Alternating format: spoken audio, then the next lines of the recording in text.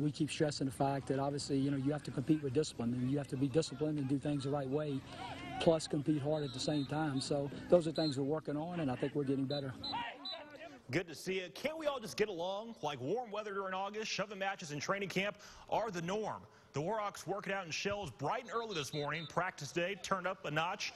Certainly more than the last 2 days with the shoulder pads on, allowing for a little bit more contact to take place. One note on the defense, senior Trey Hunter split time between the first and second string today. No demotion for the senior, rather defensive coordinator Mike Collins wanted Hunter in the role of coach on the field with the younger guys in the secondary. Bruised on up to White Sulphur Springs, another day of Saints training camp, but a different point of view from Drew Brees. More on that in a sec. Sean Payton praised the defense that didn't include Kenny Vaccaro, Jarius Byrd, or Delvin Breaux.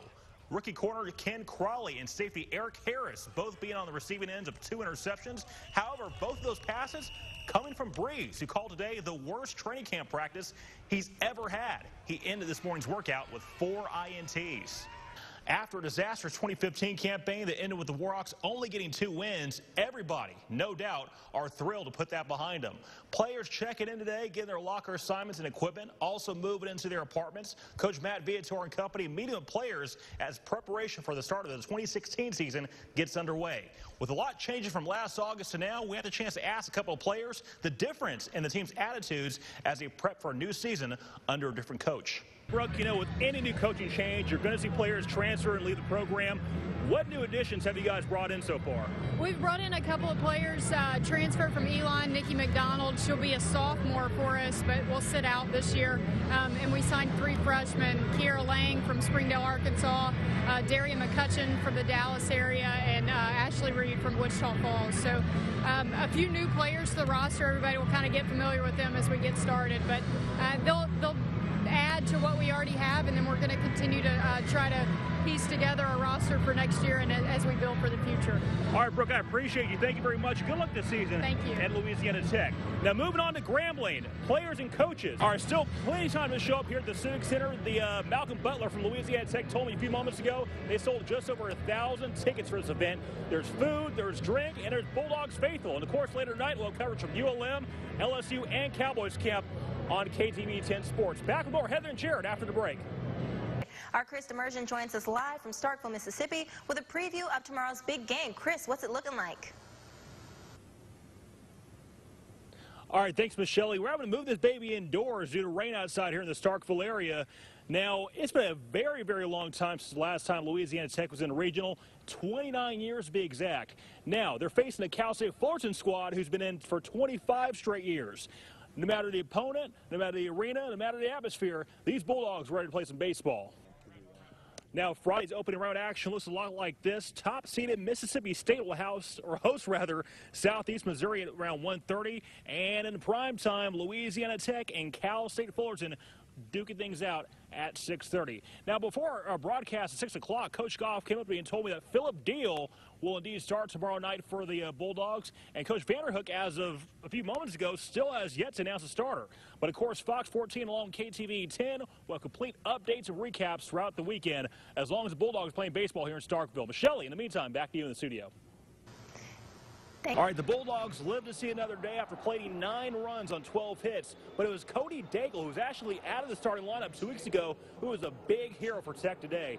3 for 4, 5 RBI, including his grand slam in the bottom of the 4th inning. I'd definitely say this is my best day that I've had in my career, and all credit I give to Coach Goff and Coach Wells for working with me, sticking with me when I was struggling, and just believing in me and all my teammates, of course. Former Sterlington Panther Casey Sutton got the W, pitching 7 in the 3rd innings, tossing a season-high 122 pitches. Kind of had a thought that ran through my head that said it's going to be a long day.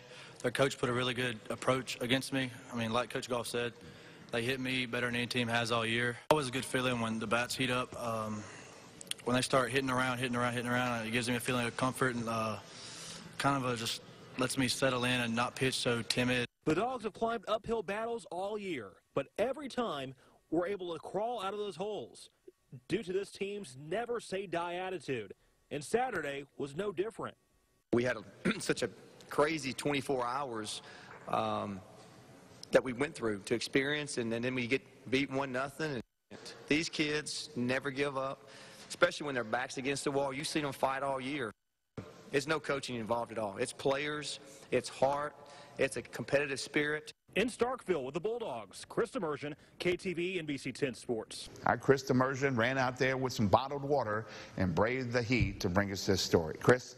Area players out in full force Wednesday morning, showcasing their abilities in front of those who could provide a future for them after high school. It's perfect. You get to learn how the SEC coaches coach, get a better view of everything, get a good chance to learn from the college coaches. It means a lot to have like other coaches from other colleges and other states to like take interest into me, even if they're not familiar with this area. The benefits of training sessions like this reciprocates with coaches, giving them a look at talent beyond their backyard. It's well documented, the guys that we have from Louisiana. You know, we start in Texas, and we feel like Louisiana's our second home. All you got to do is look at our roster and the guys who are playing for us.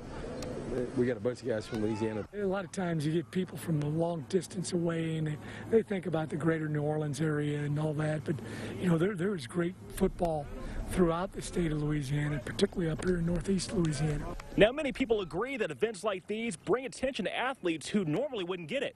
But surprisingly, not everyone in attendance was on board with the idea of a satellite camp. Don't like them at all. I like guys being on our campus, and even here in Louisiana, until we get guys on our campus, that's where you're going to go to school. Satellite camps to me are not, they're evaluation camps. And we found one or two guys, you know, wherever we go, until they get on our campus, it doesn't really matter. In Monroe, Chris Demirdjian, KTV, NBC 10 Sports.